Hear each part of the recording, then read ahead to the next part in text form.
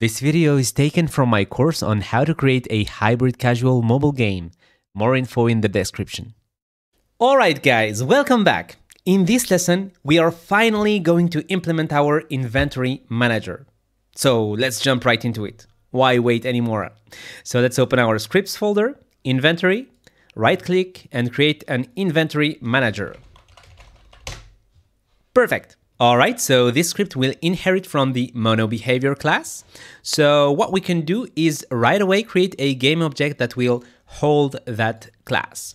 So let's call it inventory manager. Perfect. Let's actually reset the transform. And same thing again, just for organization purposes, I'm going to create a new category. So let's call it managers. Perfect. Drop our inventory manager inside of it. Okay, duplicate the empty game object. Let's rename it. Okay, so the Corin is not relevant anymore. Let's remove it. And finally, let's attach our inventory manager to that object. Perfect. So, Mr. Inventory Manager, what are we gonna do with you? Okay, so the first thing I wanna do is create a private variable for our inventory. So, inventory, perfect. We now have the inventory. But of course it's null, so let's instantiate it first, but next we will load the data and so on. So at start, let's just say inventory equals new inventory. Okay, so we've got our inventory and it's not null anymore. So what we can do, in the start method, we are going to subscribe to the CropTile.onCropHarvested event or action and call an action, call a method, let's call it CropHarvested callback. Okay, so let's not forget to unsubscribe from it in the onDestroy method first, like so. Okay, perfect.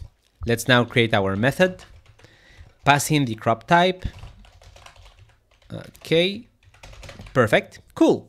We can actually remove our update method. No, we don't need it for now, and I think that we won't need it actually, so that's okay.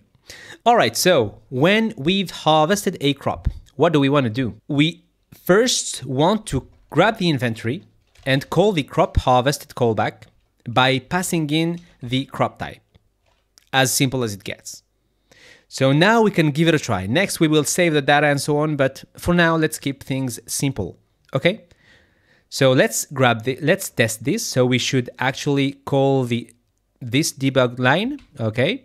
So let's go back to Unity. Okay, let's try and hit play. Select our crop field, sow, water, try and harvest. Okay, we've harvested everything from the first time. So cool. Corn has been harvested 9 times. So we have 9 calls to this debug line. Perfect. Working as expected. Nice. So we now have a working inventory. We just need to implement it actually. So yeah, let's do that. Okay, so let's remove this debug line. Perfect. And let's start thinking about this. So whenever we harvest a crop, we definitely want to add it to our items list right here, right? But imagine that we already have, let's say, 9 corn crops, 9 corn items in our inventory. We are not going to create a new inventory item element. Got it? We actually first need to check if we already have an inventory item which has the crop type corn, okay?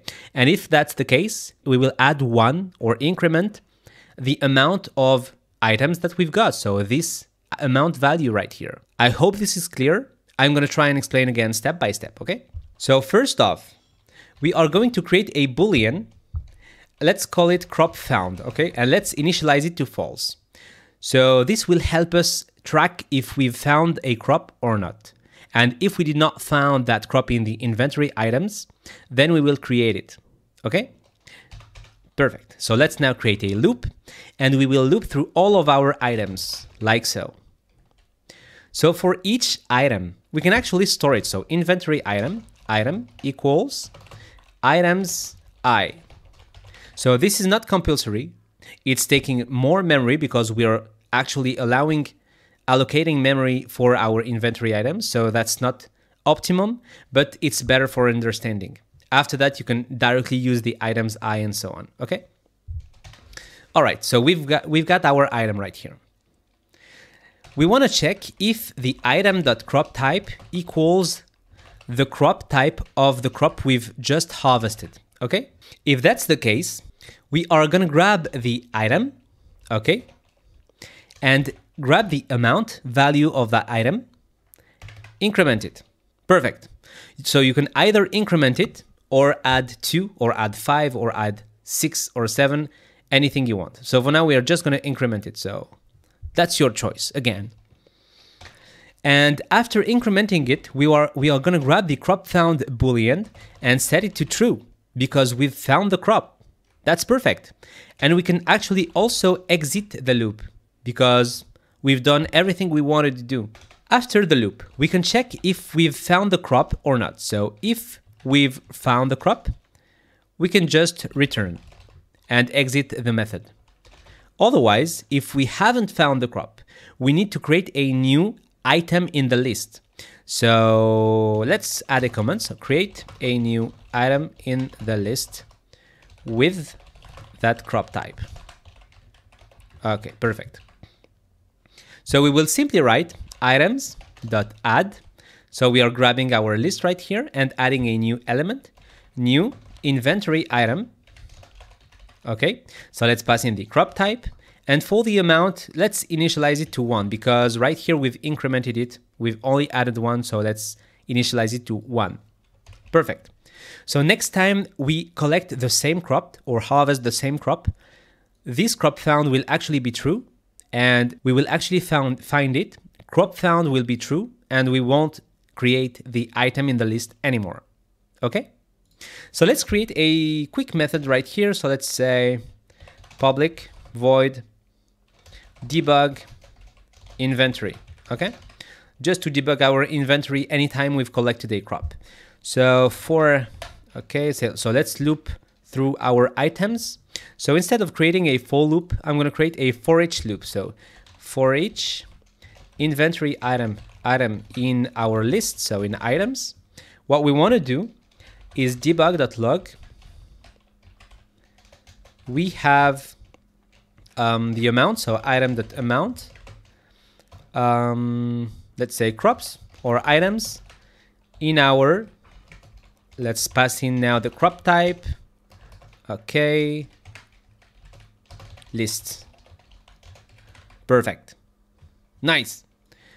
So again, that's not the optimal way of making strings because we are adding and adding many strings. You can use a string builder, but for simplicity's sake, come on, we need to make things work first and then improve, okay? So let's remove our curly brackets. Okay, perfect. Now we can just call the debug inventory method, okay? Debug inventory. We can actually make it private for now because we are not calling it from anywhere else, okay? And we should be good. So let's give it a shot. All right, let's hit play. Okay, let's sow the tiles, water the tiles, and harvest the tiles. Okay, so we have 1 item in our corn list. That's not good. And we only have 1 debug call right here. Okay, what's wrong? Nothing is wrong. It's just the fact that we actually debug whenever we create the crop type right here. So we should actually debug whenever we collect a crop. So let's say somewhere around here. Yep, should be good. So let's give it a shot. Okay, so let's hit play. Okay, let's sow, water, and harvest. Nice, here we go. We have 9 items in our corn list. So let's now try and sow again, water, and harvest. Okay, 14, 18, perfect. Now it's working really well. That feels good. When everything works, that feels really good. Okay, so now if I quit and come back, let's sow, water, harvest, and everything gets reset. So I have only 9 items in our corn list again. Next, we will actually learn how to save and load our data using JSON. So we've actually used the player preferences before, right? Did we? I think we didn't. So for those of you who don't know how to use the player preferences, we didn't. Okay, that's okay, because we will use the player preferences to store the coin amount. And the only purpose of that will be to show you different ways of saving and loading your data. Okay? So yeah, let's jump right in the next lesson and learn how to use JSON.